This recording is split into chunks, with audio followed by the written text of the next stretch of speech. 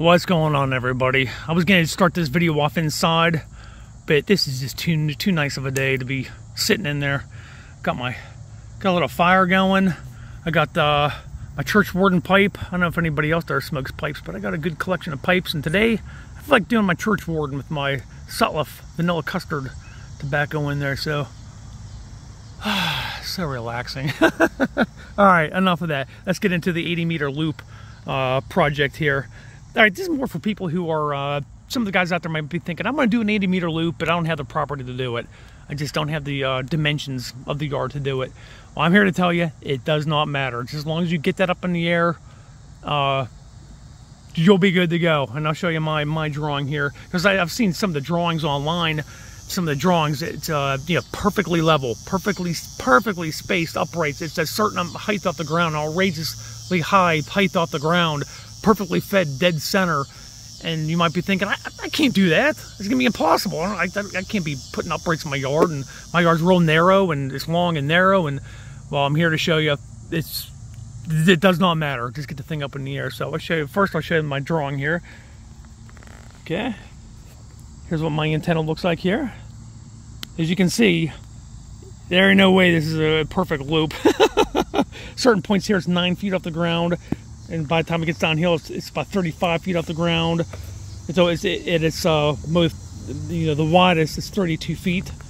So it's, some people might say it's a train wreck, but this thing works. All right. So before, about a year ago, I did a video on this. And I was using a 1-to-1 BALUN. You know, there's 1-to-1. There's no transforming going on. Okay, the pros for it I didn't need an antenna tuner, but you're limited to a very small slice of where the antenna is cut for. I think I had it cut for like 3.600. Anything a little bit above that or a little bit below that, SW starts to rise rapidly. But right where the antenna is cut for, no tuner necessary. All right, so this time, this go around, I cut the antenna a little shorter to get it into the shift it up to 3.700, and now I'm using a 4-to-1 BALUN, you know, transformer, and I'm in conjunction with my LDG AT-1000 Pro2 auto tuner, and this works fantastic. All right, so just a tiny little itsy bitsy setup works great. Don't worry about trying to make a perfect loop. All right, so I'll walk you through it, but before I do, when we go up there, you'll see my 4-to-1 BALUN. It's going to come up about 4 feet to the left. It's going to make a really long run, about 110 feet, and that's unsupported by the time it gets under that tree. Yes, it does droop a little bit, sags.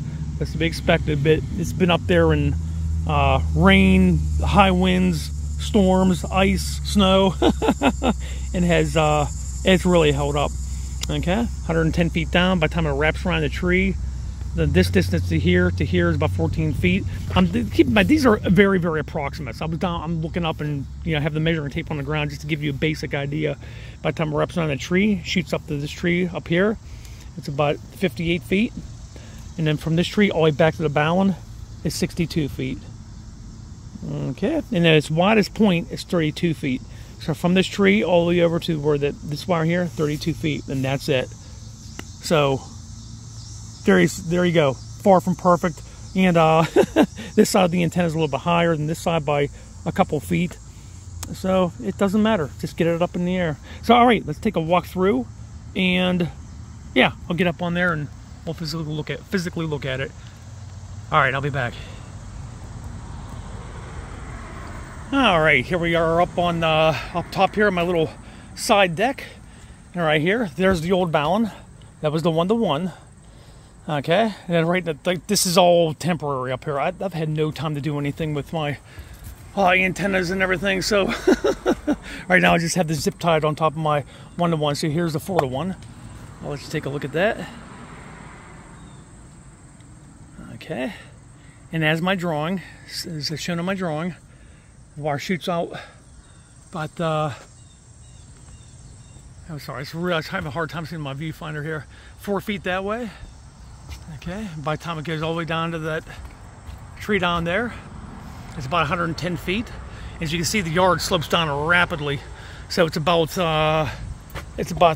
9 feet off the ground here from the little beehive, from There's no beehives here, but on these connectors down to the ground, it's about 9 feet.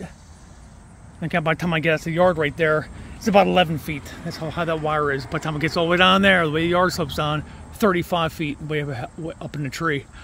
All right, wraps around. We'll take a walk. Wraps around about 14 feet, comes up 58 feet there, to about 62 feet back into here, and that's it. Yep, don't worry about getting it all nice and square and straight and, you know, perfectly level. You don't got to do that, so don't get discouraged. All right, let's hop down on the ground there and let's walk through.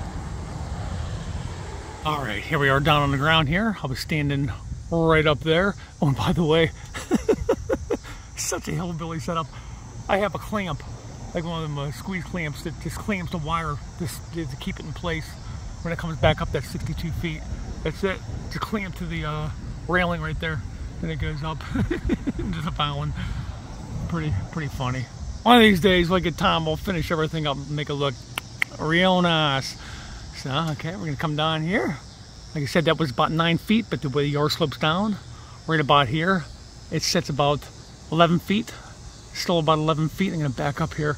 Right, let me zoom out. I'm zoomed out. So right about here, is 11 feet from there back, and there it starts rising. Well, the wire does go up, but you know, the yard drops down significantly. So by the time it gets down to here, it gets higher and higher and higher until it gets up in this tree. It's about 35 feet. Let's take a walk down. It's a beautiful day. It's a beautiful day out here. Okay, coming down here. I'm trying not to make everybody dizzy. Okay, I'll spinorama here. Okay. You see the wire coming up? There she goes, way up into the tree. And it's right above my head right now. So from there down to the ground, about 35 feet. Okay. So down here, it's going to wrap around the back side of this tree.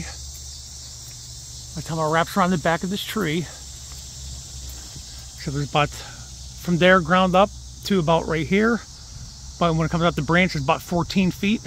And it wraps around the tree that way. Okay, and then we're going to head up this way. And that's about, what did I say, 58 feet? Let's take a walk.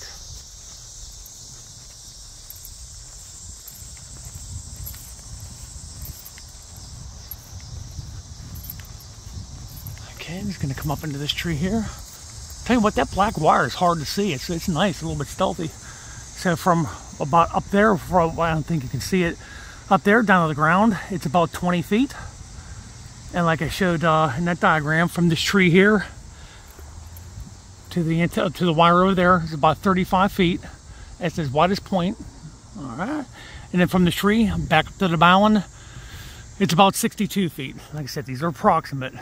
So as you can see right there, it's by far not a, you know, perfect loop. Now, you know, is it directional?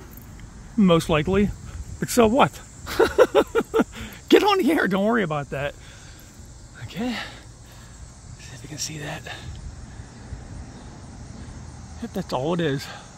You can see that's my 10-meter vertical, 11-meter beam, 11-meter ground plane, and this is, as we'll see, it can catch the entire HF band, ham band, so that's pretty cool. But all right, we'll go inside and then show you some numbers on this thing. All right, I'll be back. And it's beautiful, beautiful, beautiful day.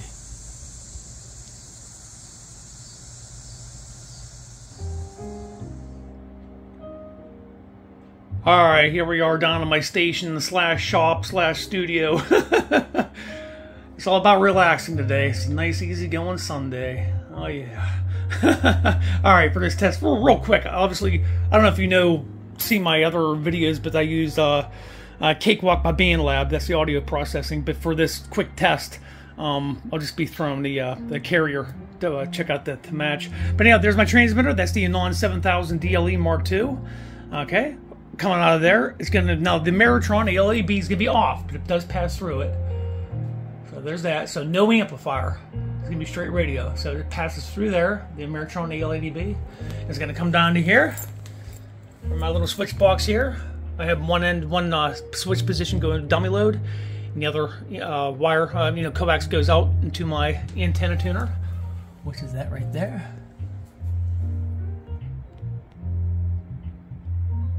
Okay, and then the antenna tuner out to the BALUN, which I think that coax is 50 feet. I think. I've never been one to get wrapped up in coax length. I've never had an issue. So, yeah, don't quote. I think it's 50 feet. All right, and then the wire that I use. It's right there, DX Engineering. I'll let you get a peek of that. And there's that. All right. All right, so let's go through. I'll show you some numbers. Now, I went through the entire HF band. Just for illustration purposes, this whole setup is going to be used for 80 and 40, and that's about it. Just to show different matches across the entire spectrum there. We'll go through and show you everything from 80 all the way up to 10 meters. All right, let's get into it.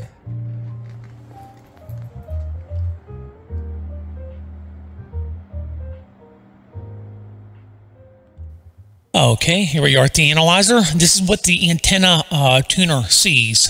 All right, this is what it has to deal with. All right, so we're going to go all the way up. Like I said, even though this is going to be for 80 and 40, we'll just keep going up. We'll see what this says all the way through up to 10 meters. So, in case anybody's wondering, yes, I do have my extra class ham license, so the entire amateur service is open to me. In case you're wondering why that son of a bitch is keying up on the amateur bands there in that extra class. So, all right, going up one more here. And there we go. All right, let's get into the radio. Let's go. All right, guys, before we get going here, of course, I'm going to make sure the frequency's clear, do all this stuff. I'm just not going to show it because that'll get boring really quick. So I know there's somebody out there who's going to think, you didn't even make sure the frequency was clear. I'm doing it. I'm just not going to show it because it's boring. All right, so let's get on into it. And we're going to go through 80 through 10, even though, like I said, this is going to be for 80 and 40. But we'll just see. Let's just see how it goes through the entire HF, band, all the bands there. So, all right, let's get to it. Okay, here we are, down at the bottom of the 80 meter band. Look up here, see at the top or upper right. First, we're going to check the SWR. And the power level.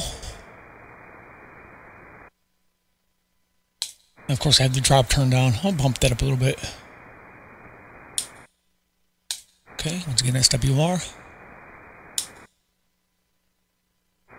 Okay, not bad. All right, let's go all the way up to, all the way up. 980. All right, give me a second here, make sure it's clear.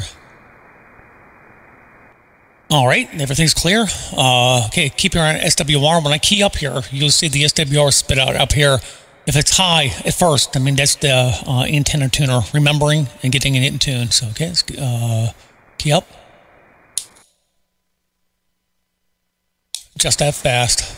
All right, the power level. Once again, SWR. Okay, let's go to the middle of the band, and I'll be back.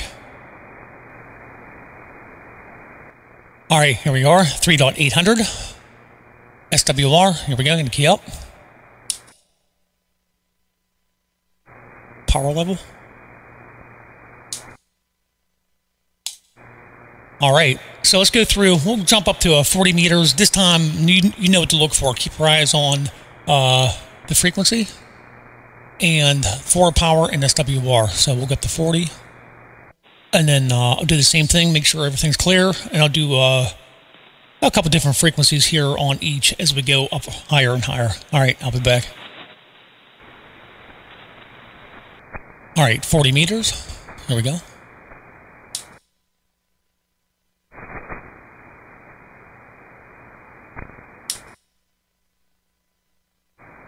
Okay, let's roll it up a little higher here. All right, 40 meter, 7.295. Forward power. Let's get SWR.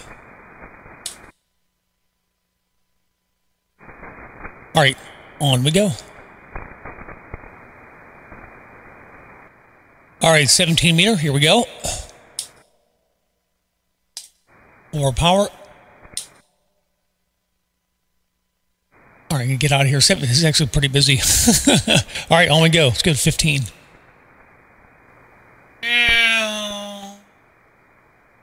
All right, here we go. It is clear. SWR on 15 meters. Here we go. 1 to 1. 4 power. 9 watts. Keep in mind, it's where in the software is where I have my gain settings in the PA settings.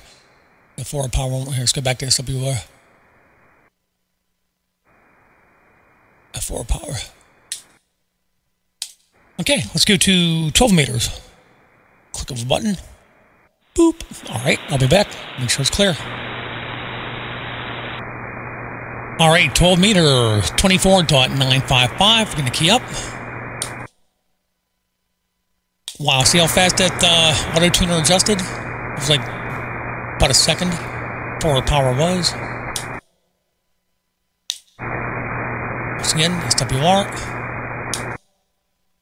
101. Okay, now I'm going to turn it down there. Just for bleeps and giggles, let's go up to 10 meters. Have a little fun up there. All right, I'll be back. Let me find a clean slice. Let's go. Here, I'll be back.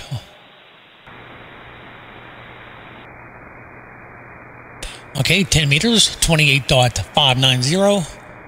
SWR, here we go. 4 power. Okay, let's do an extreme here. Let's go. Get up and dip down here. Yeah, I'll be back. Make sure it's clear.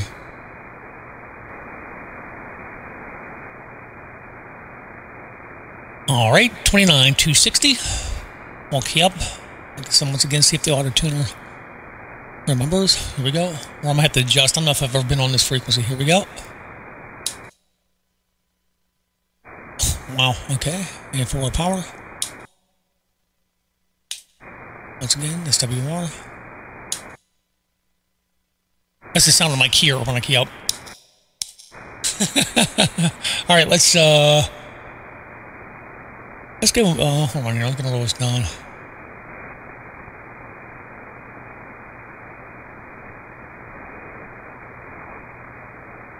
And just for bleeps and giggles. All right, I'll be back. I'm gonna see if it's clear.